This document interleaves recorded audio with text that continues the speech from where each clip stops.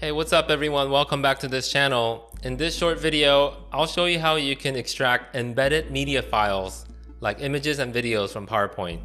Now, there may be times when we want to repurpose some of the media files from a PowerPoint presentation. Maybe we want to reuse some of the pictures and videos in another presentation, but don't want to copy the entire slides over as the slide layout, content, and format will be different. Now here is a sample PowerPoint presentation. Now one way we might approach this is to select and save each individual image and video files. So for example, for this image here, I can right mouse click on it and then select Save as Picture. And similarly, I can go to the video file, right mouse click on it and click Save Media As. Now, if you only had a few images and video files, this will be just fine. But if you had a lot of images and video files, then this could become really tedious. So another way, a simpler way I think to approach this is, let's go ahead and close out this file. Navigate to the folder where your PowerPoint presentation file is. Make sure under the View tab, select Details Layout. And then make sure file name extension box is checked so that you can actually see the extension name after the file name. So I'm going to go ahead, right mouse click and select rename.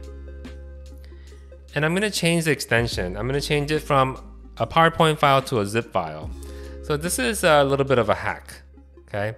Now, once the file has been reformatted as a zip file, I can go ahead, right mouse click and extract it. I'm gonna hit extract all to the same folder, that's fine.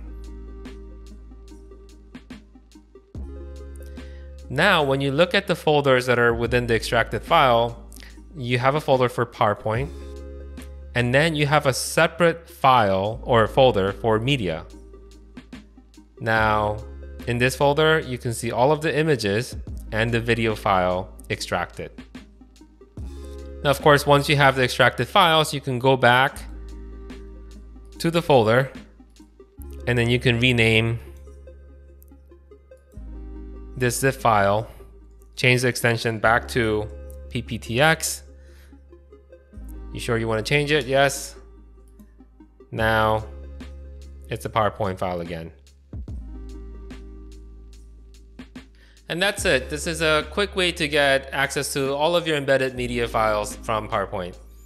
Now, if you enjoyed this video, please give it a thumbs up. And if you enjoy contents like this, please consider subscribing to my channel.